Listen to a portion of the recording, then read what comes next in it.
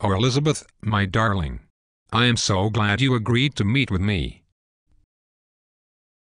Well, spit it out, Albert. I have high tea at noon. Oh, those old hags won't start without you, and you know it. I have something important to tell you. Do you take me for an American? I gathered as much when you insisted on this private meeting. So, out with it. Well, you see, Elizabeth, I have been conducting some thorough research and analysis on something lately, and I thought I should share the results with you. Oh, Albert, you know I grow bored of your science chatter. Yes, I know, but this involves you. Oh, really? How so?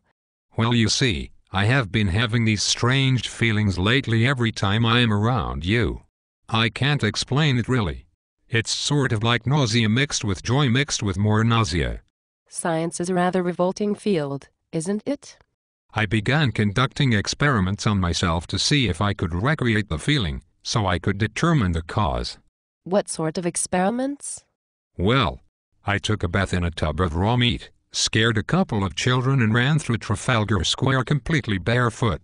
You know, the usual.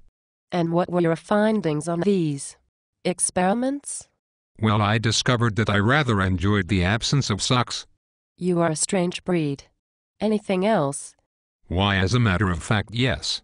I deduced that though each of the experiments brought forth different feelings, none of them matched what I feel when I am with you.